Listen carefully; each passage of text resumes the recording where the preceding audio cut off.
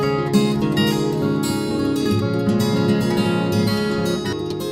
morning from Growing Monarch Homestead. This morning I'm starting early and I'm using a crock pot because we don't have our natural gas in yet. We have no other way to cook other than a Coleman and a grill, and Carrie's at work, and we're doing lots of stuff back and forth at both properties, so we're going to do crock pot meals mainly. So I got my crock pot cooking cookbook and I've made a 2-week schedule because that's when the natural gas is supposed to come in. So I'm doing America's favorite pot roast today, and I'm using a beef arm roast that we got from the lovely family that goes to our church that we got quarter cow from. And this recipe has carrots, celery, onion, and potatoes. I'm using red. Potatoes are quartered. The celery and carrots are in 2-inch pieces, and the onion is in slices. That's coating the bottom of the crock pot. And then I am to take, now if it's a heavy fat roast, you're supposed to brown it. I don't have a way that I can brown it, and I don't really think it's all that heavy in fat. So I am just gonna go ahead and put it in my flour, salt, and pepper mixture. And that is going to go on top of the vegetables in the crock pot. I went ahead and did all that boring stuff beforehand because I think you know how to wash your vegetables. I think you know how to peel your vegetables, and I think you know how to cut vegetables. Yeah, I was pretty sure of that. So, the meat's all nicely floured and coated. I'm gonna lay that on top of the veggies and get this out of the way. Next thing on the list, excuse me, gotta wash my hands.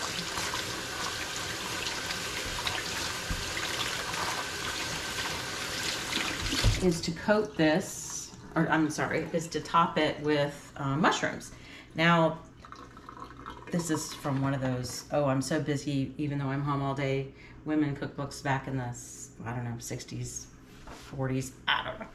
I have to look at the publishing date. So I have fresh mushrooms, and I am going to stem those and slice them and put them on top. It says to cook it on low for 7 to 10 hours. So I'm going to put it on 7 hours and check it and see how it's doing. This crock pot gets pretty hot. In fact, it gets so hot that you don't want to sit it on your processing table that you're using in your kitchen right now. Those plastic tables apparently can't take the heat. Got a little bit warped before I realized it. But everything's okay. It's all good. It's all good. So I'm going to go ahead and I'm going to cut these and put these in on top of the roast and start it all up. And when it is finished, I will come back and show you how it came out. Okay, so the roast is done. So I'm gonna take it out. Yum.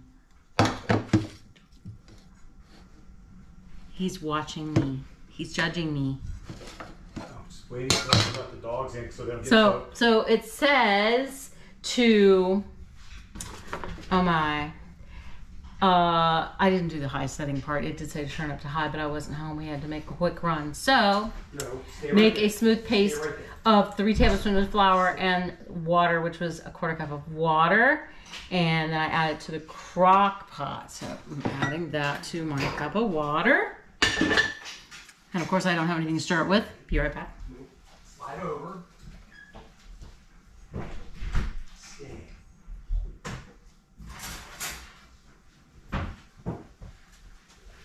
Nothing is really at its at your fingertips right now, so yeah. And if you hear a bunch of noise, it's Carrie getting the dogs in, and it's raining out. And they think they're gonna melt. So here I go. I'm adding it. I left the potatoes and the carrots and stuff in here. Carrie said this was gonna work without a boil.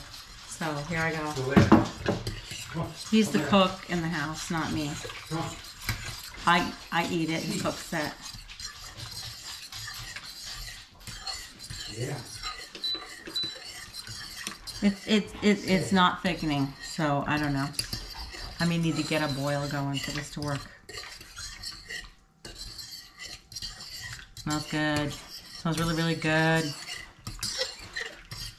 All right, guys. That's about the size of it. I guess we're gonna eat. There it is. Yum. Welcome back. We're gonna wander through the kitchen in the dark. So I got to come home from work early today because the storm was blowing the tins off the roof. So I scrambled home from work early and crawled up on the roof before it started raining, fortunately. And in between the gusts of wind, I added more screws to the tins on the roof. We have a metal roof. Pretty typical this area to have metal roofs on these older houses. And so I crawled up on the roof, and I was going to take you outside and show you, but it's raining, and so the umbrella is in there, and I'm just not interested in getting wet again because we just moved the chickens. So we did move the chickens because we're going to be crazy day tomorrow, and we may get the coop moved at some point in time later. We moved it way over there. Relocated the fence, moved the coop, and Out of the way. yeah, out of the way, because the Friday the guys delivering our shed barn from the old property. Whoops, sorry. And he's got to drive up through in between there and there. Good luck with that with the rain. We shall see. Anyway, that's it for our day. We will talk to you on another time. Thanks for joining us.